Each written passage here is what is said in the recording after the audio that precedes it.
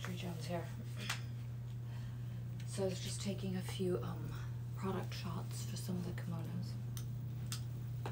Let's just, what am I doing here? What am I doing? And I realized as I was photographing this incredible one, this is like my Karate Kid.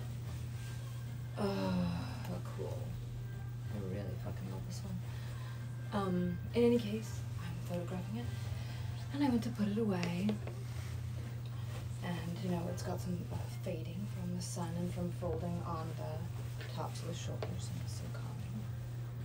Vintage things. I don't even know if you can see them from this angle. Anyways, as I'm folding it and putting it away, I know that kimonos prefer to be folded and rolled in a nice, lovely, comfortable way, as opposed to hanging on a hanger, where just the weight of them bears down on the silk and the shoulders and the hanger and it disintegrates. And I was like, maybe I should show everybody how they do it. Also, Micros and I did not have a fight about this. We had a discussion where I was trying to explain this concept to him. So, kimono, here, okay. There's a seam always down the back of the neck. So, sleeve to sleeve. And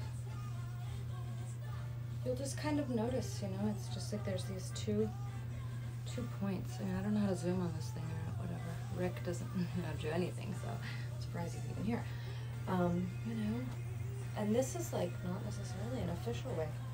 This is the Luxury Jones way. I do this with all of them, the long and the short ones. I'm sure you can watch a YouTube video on how to do it better. But anyways, I either fold them, just like that, or sometimes I roll them all the way up.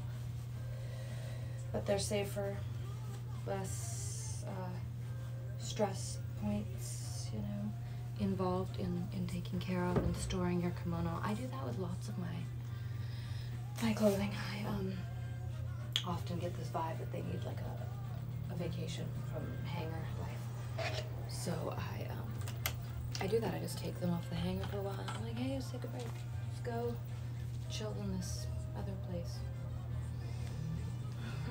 I also just realized that I never sit down, and I feel tired, and I feel like it's gonna catch up with me. The whole no sitting down thing, pretty quickly. I have so much more to tell you, but I guess we'll just keep it professional for now, right? Chinese knot is my favorite knot currently in macrame. Just maybe parting little bit of knowledge there. Okay, so don't clamp. Back to work, ciao.